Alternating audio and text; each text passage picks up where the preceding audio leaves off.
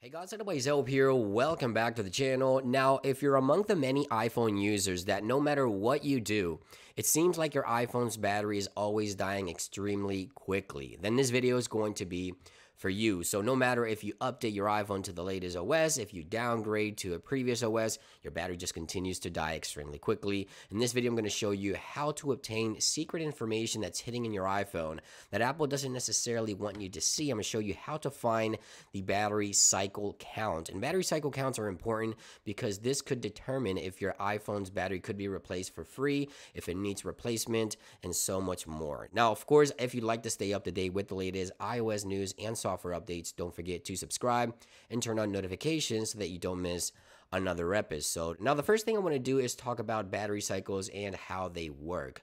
So the first thing is going over into Apple's website here, and let's take a look at how battery cycles actually work. So Apple explains that if you use 100% of your battery, that equals to one battery cycle. But not everyone uses from 0 to 100 or from 100 to 0 every single day, right? You may use 75% of your battery today. You plug in your iPhone, you charge it to 100, and then tomorrow you use another 25.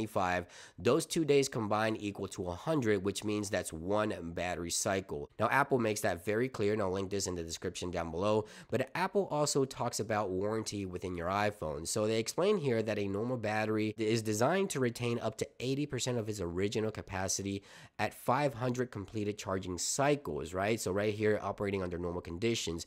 Now, the 1-year warranty includes a service coverage for defective batteries. So if in 1 year you have over 500 charging cycles completed and below 80% of battery health on your iPhone, or your iPhone's battery just simply isn't holding its charge, you may be entitled to a free replacement. Now, this iPhone here has 94% of battery. I do upgrade my iPhones every year. I haven't encountered over 500% or 500 battery charging cycles on any of my devices, but I'm going to show you how to obtain this information in case you needed it for future reference. Now, to obtain the battery charging cycles, you have to go into settings, you have to go into privacy, and this is sort of a secret menu or secret option that you can enable here under analytics and improvements. If you go to analytics data, make sure that right here, share iPhone analytics has been enabled for you for several days, or else you won't be able to get access to this data.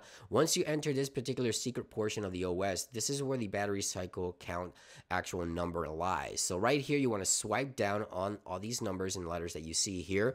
You want to tap on the top here and you want to type in log dash aggregate. Okay, so aggregate. There it is. It's already coming up right there. It's populating. Now, you see these dates here. So it says 2021, and then it says November 7th, November 8th, November 10th. Well, I'm going to choose November 10th, which is today. That's going to be the latest one. And what I want to do here is swipe down and then press and hold to bring up the copy and paste menu. I'm going to bring this all the way to the top. Now, quick side note, if you're in beta, this is not going to work for you for some reason. Go ahead and slide all the way to the bottom of the screen and make sure you copy the entire text. Or if it's any easier, you can also go to the bottom of the screen first and then swipe all the way up. Sometimes it's easier that way. So I'm going to go ahead and tap and hold right here and then bring this all the way to the bottom.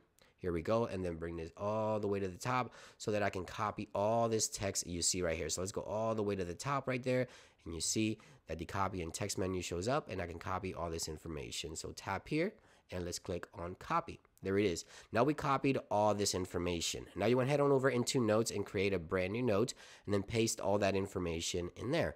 Once we paste the information, it could take several seconds. Again, if you're in beta, for some reason, this will not work.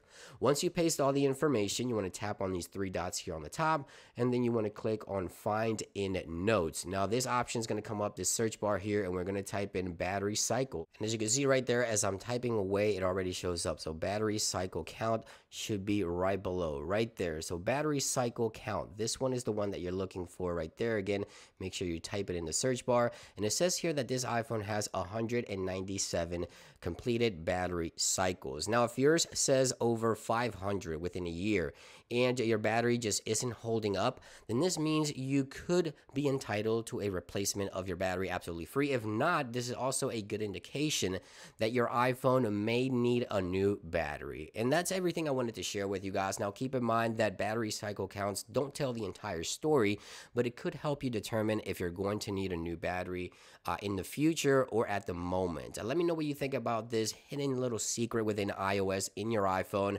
Are you going to be using this? Thank you for watching today's video, guys, and I'll see you on the next one. Peace.